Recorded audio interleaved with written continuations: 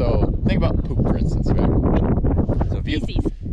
all right, feces, manure, whatever you want to call it. You can fluff it up, you can church it up as much as you want. At the end of the day, if you really think about it, all poop is, or manure, or feces, all it is fresh dirt. And all dirt is old poop. Words of wisdom. Plus some other things sometimes. It's not just straight poop. Well, it still starts with poop. It's broken down matter. It's still fresh poop.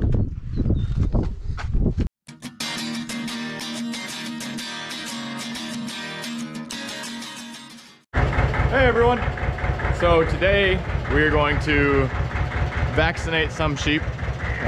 Others won't need it, but several are going to get checked. Well, all of them are going to get checked, and several are probably going to need some sort of dewormer because we let them out on the grass, and the grass is short. We do try to avoid it, but right now we don't have a whole lot of choices because it is what it is. They're going to chase the grass that's here in the barnyard, or if we don't let them out, and then if we do let them out, they're going to eat the other grass that's short. So at this point, we just let them go. And then not only that, but they all need to come through and get checked anyways, because some of them are going to need some hoofs trimmed up and others aren't going to need anything at all. So come on.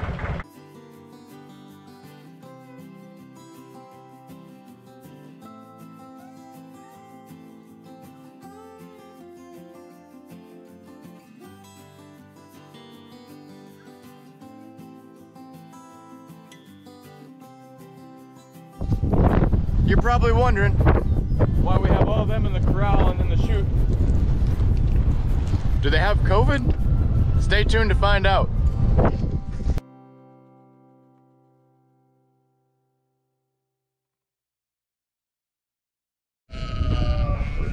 So, there's a couple of things that we look for.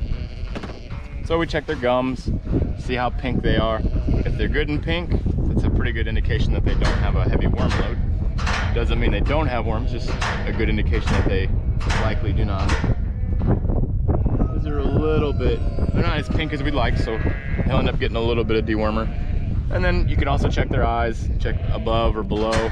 It's a lot easier to check above usually, but his eyes are, must be buggy. And then we'll check their hooves, so that he needs a little bit, just a little bit trimmed off, nothing big. He'll be good to go.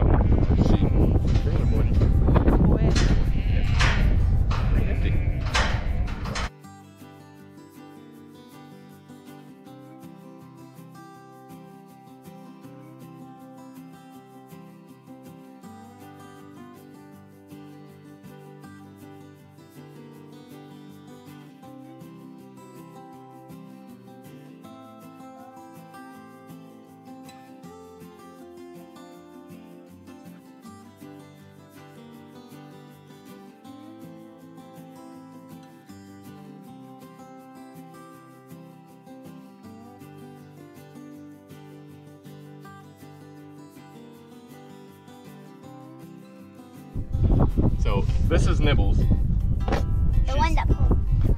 She did pull Cheyenne's shorts down last year. She was a lamb then. A little pale. It's like, hey, what are you gonna do it?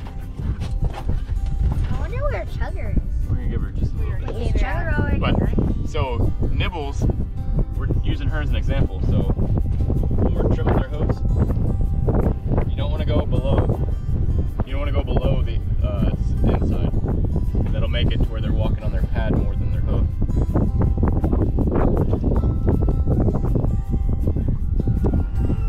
And then you see us leaning them back like this. You see it on time lapse, so it might look a little harsh, but all we're doing is leaning them back like this. Cleaning all the junk out of there to see if we need to trim anything.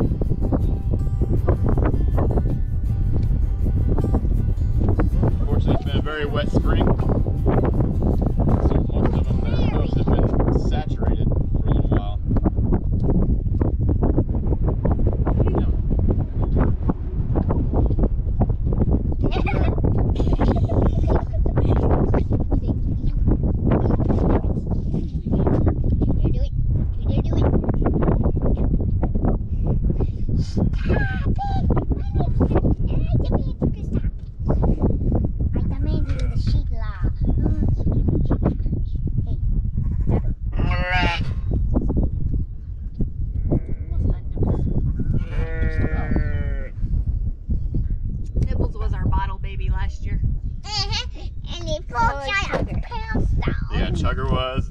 J. We have a few of them. And then the other thing we check, not their nose being pink, but their gums. So like her gums are pink, but they also have a little bit of white to them. So she's gonna get dewormer because she probably has a heavy parasite load. It's springtime and they like to let go. Did she really think It's springtime and they like to eat the grass, and if the grass is real short from, you know, starting to grow in the spring, they'll have a lot of parasites in it still, especially if it's warmer out. She's 112, Cheyenne. Can you write that down? I got it. I can do it. I can do it. I can do it. I have the pen. 112 right here. 112. And then the kids are writing down numbers and what we've done. So if we dewormed them, or if we had to do anything special. So hoof trims we don't really pay attention to because it's going to happen. There's not a lot to wear their hoofs down in the pasture. She wants out. She's like, what?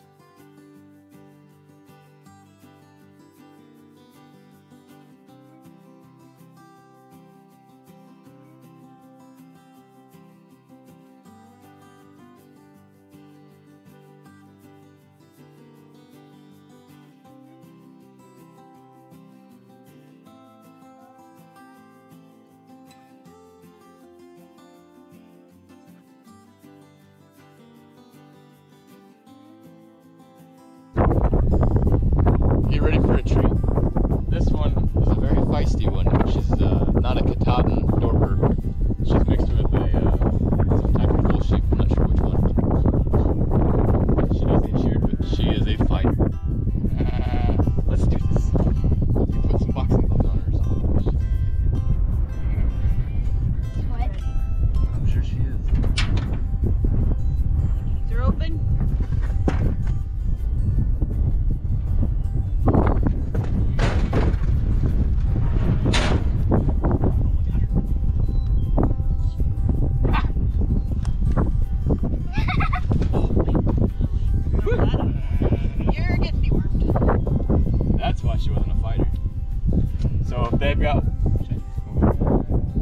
If they've got worms or parasites, they get weak. And that's why she's not a fighter. She has a very poopy butt, and that is a very good indication that she has a parasite load, a heavy parasite load probably. We'll check her gums in a second.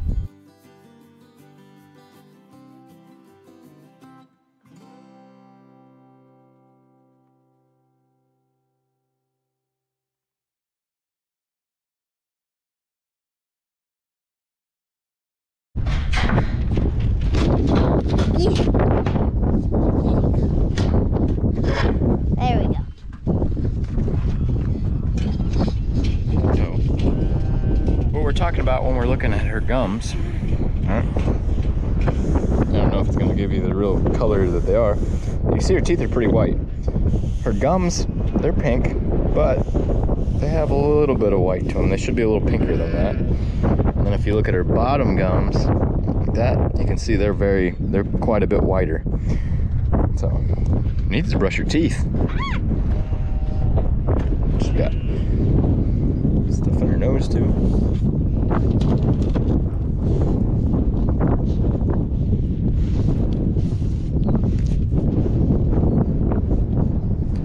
Most of the stuff in her nose is actually grain because they like to stick their nose all the way in the trough. And then this right here, she has something going on with her eye. It looks like pink eye most likely, so we're just going to spray it and be done with it. As you can see, there's a lot of different things we have to check for them. Every animal's a little different. Some animals we've never had to trim their hooves at all, and they've been here for 3 years now. Others we have to trim them sometimes twice a year, so it just depends. Each one's going to grow a little different, but for the most part they should all be the same. It could be another thing, but she is usually much more of a fighter than this, so I'm really surprised. Her, and then the other one that was a fighter was Pitbull, and we got rid of her because she has not produced any babies, and she's been here for 2 years. So. You can breathe now. Her nose stuffed up? No, she's got grain. No. Just sticks her whole face in it. Let me spray her eye. Oh, gross.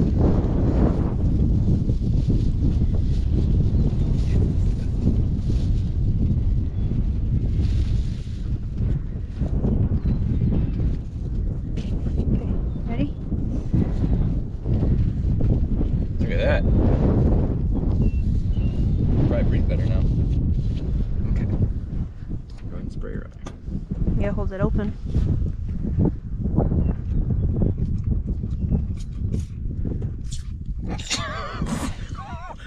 It says to put it on stream. It does? It does. My goodness. 3 times. That's why I said you're gonna have to hold it open.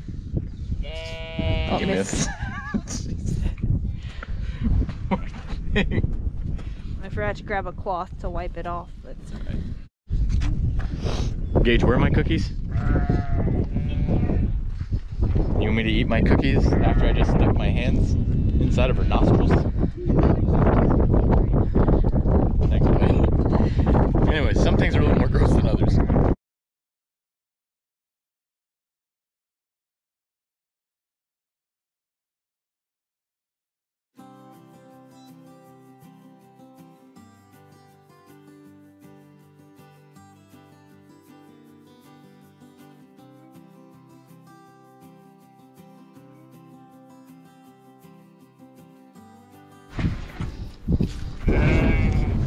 So if you look, everybody actually lined up in here on their own. We didn't block that off down there. They blocked themselves off. But it's actually worked out quite a bit better than what we thought it was going to at first. And some of it is that they haven't been through this before. So this is a new system for them. Before we used to push them all into that barn and we closed the doors on both ends and we corral them down. And it wasn't terrible, but it was a lot more effort. But as you can see, like I said, they all got themselves in there, and then once they got in there, they just kind of stand there and wait their turn. Nobody's really crowded until we push them up here, and then we just put a barrel in the middle. So, not bad. We're pretty happy with it.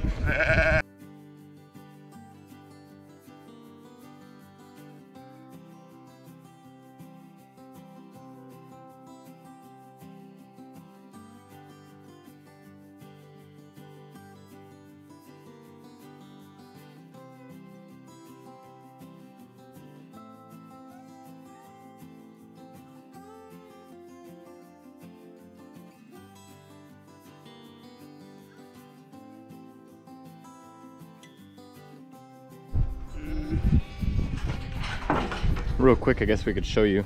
So these are all the things that we need, and then we keep this notepad over here and we write down what ewes they're getting what, and then if we have lambs that they're not tagged, we'll tag them, and then their sex, whatever they are. We bring tags out, obviously, the hoof trimmers, the tag tool. This is for injectable, so if we had one that was just really looking bad, we would actually give that one B12, which is a vitamin complex. And then we also use this to administer Dectomax. Dectomax is for like one that's just in really bad shape, and we want to make sure that we give it as much possibility as possible to get rid of those worms. And then this is pink eye spray. We keep it out here too. And then this is the safeguard wormer that we use. Now we rotate wormers. We use this one, like I mentioned before, Dectomax for heavy loads. Oh, what's the one that we mix in the water? Can't remember. The bounce back? No, the dewormer. Oh, that's a new one. What's it called? Shoot. It's it'll come to us. But safeguard, Valbazen, like I said, Dectomax for really heavy worm loads, and oh, I can't think of what it's called. Comment down below if you remember what it's called. I'll remember by the time I post this, but at least then we'll all be on the same page. But yeah, those are all the ones. Sorry, you probably can't see because of the sunlight. Those are all the ones that we kind of keep out. Eventually we'll make some sort of a table setup. We're not using the head chute because most of our ewes their necks are really skinny and they can actually get back right back out of it. I got to modify it to make it where it close smaller. But they're actually about to push some more up here.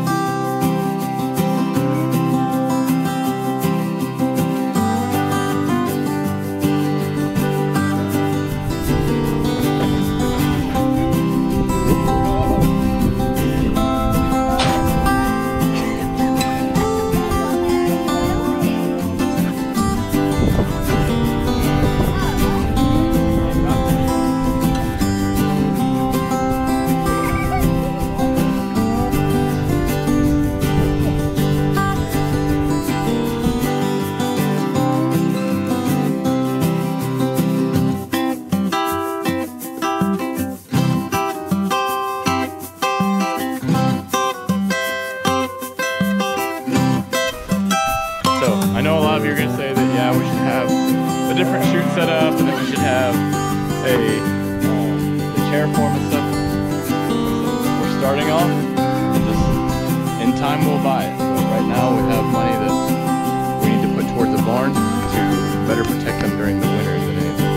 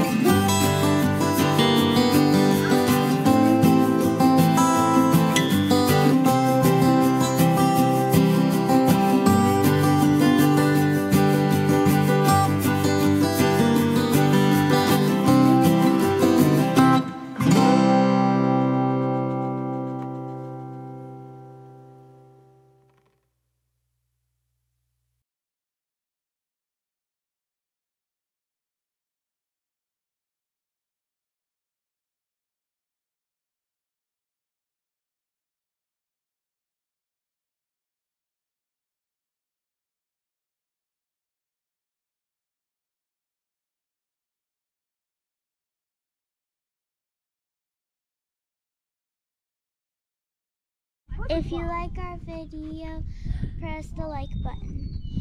And you can even share it with your friends. And if you have any questions, comment down below. And if you like the channel, subscribe to the channel. Finally!